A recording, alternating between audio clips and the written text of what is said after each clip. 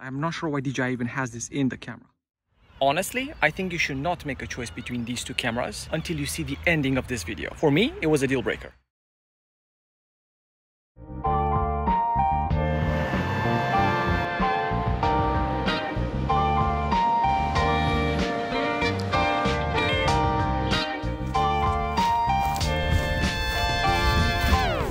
I need everyone to remain calm.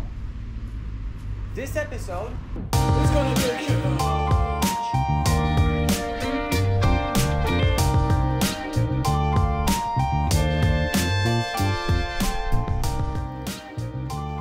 Get this sign down now.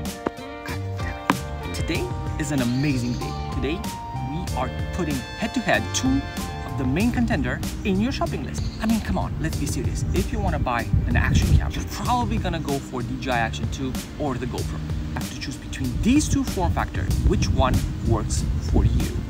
I've been waiting for this episode for so much time. We will be testing a few things today. One, stabilization test. The big one. HyperSmooth versus rock steady. Let's see which one is better. Tell the difference, right? Boom.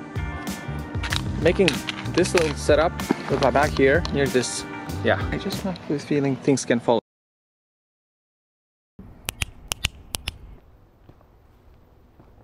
Walking. Which one does a better job at stabilizing? I'm gonna be ninja walking.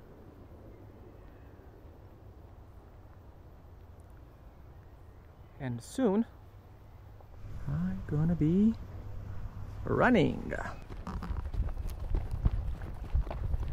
Which one does the best job? I'm curious. I'm going fast on the stairs.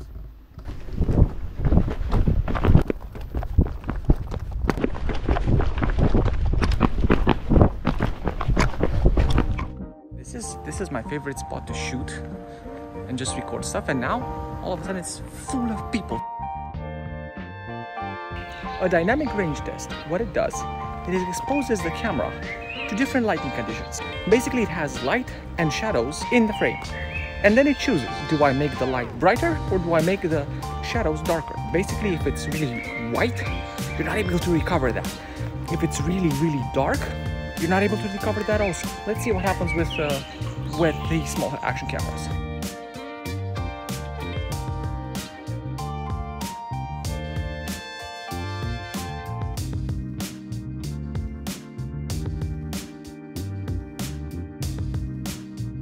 You're gonna see this place in the dynamic range test. It's filled with spiders. Filled with spiders. I'm probably gonna be Spider-Man after this. Guys.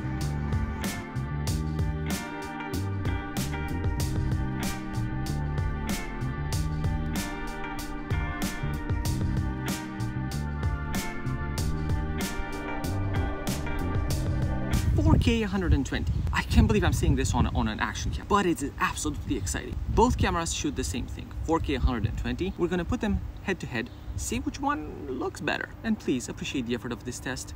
I never run except on camera.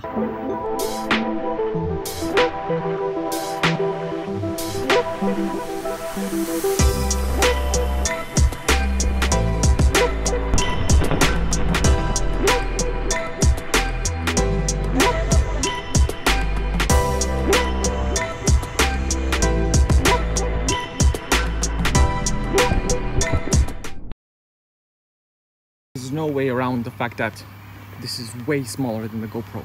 Much more convenient. 4K 120 and silly small.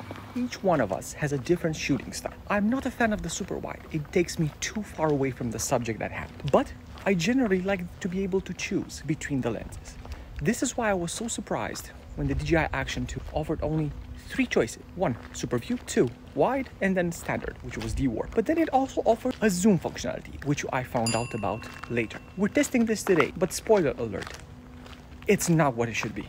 As always, we've put a set of clips one after another, so it helps you choose because you're gonna see them side by side. But as always, feel free to scroll through them until you get to the secret at the end.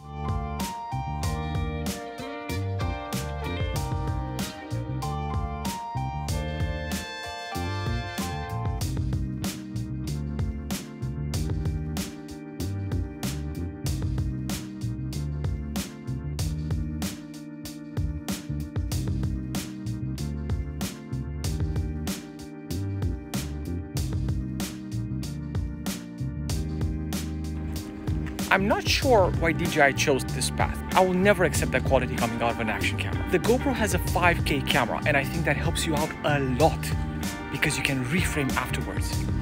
Hence, having this camera with that weird zoom, I will not recommend the zoom to anyone. It just doesn't work. It produces crap footage. I think they just put a digital zoom. You can do that in post-production in whatever software you're using.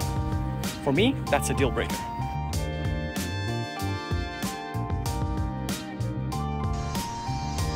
2x zoom on the, we're gonna do this while filming, sliding up and moving to 3.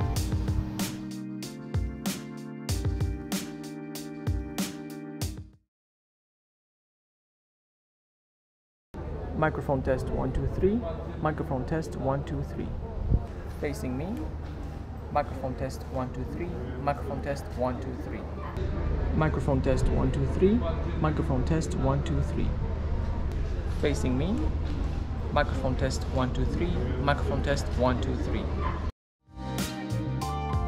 If I had to choose a winner, I would go for the GoPro. Do you think otherwise? Hit me on the comments.